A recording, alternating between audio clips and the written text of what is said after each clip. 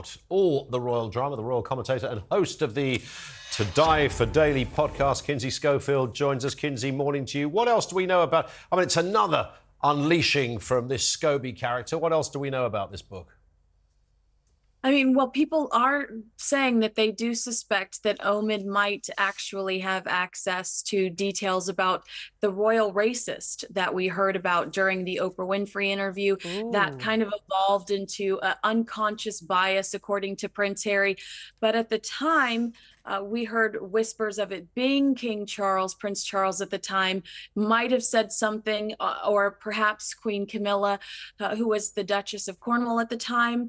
But, you know, the idea of Prince William being this tyrant behind the scenes, it's hard for me to digest, because if you've studied Prince William over the years, it was Ken Worf, Princess Diana's security guard, that watched both Harry and William. It was Paul Burrell, the butler, that worked with both King Charles and Princess Diana and the boys.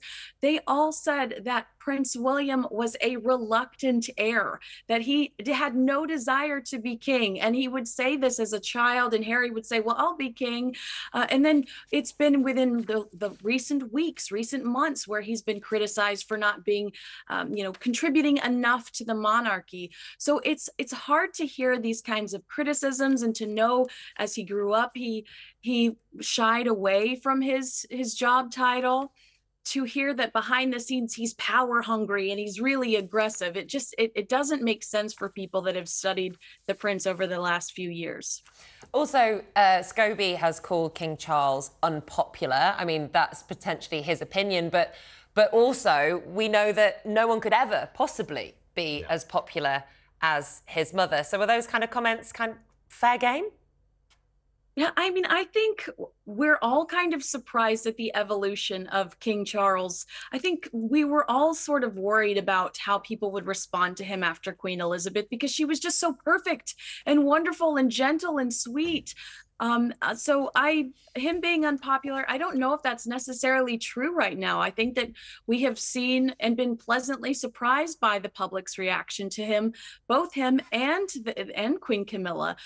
So while I think that's like the least salacious tidbit we've heard about the book so far, but I will wait and read it before I judge it. I don't know. Hopefully it's not as hurtful as it sounds like it could be. Isn't the reality, Kinsey, of a royal... I mean, I might write one of these, but you can write anything in a royal book, can't you? No one's going to really challenge it. There's never a full comeback. You can say the Queen Mother used to juggle whippets every Christmas or something. Nobody's going to turn around and release saying we completely refute the whippet allegation.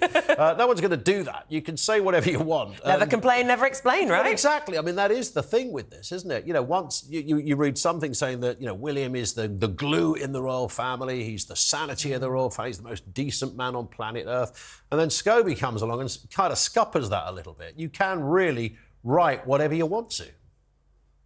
Well, the Daily Beast here in the States is reporting that if the royal racist storyline is featured within the book, that is the only time we might hear or see the palace push back, because they are very sensitive about that topic. And the king wants the world to know that he loves and embraces his grandchildren.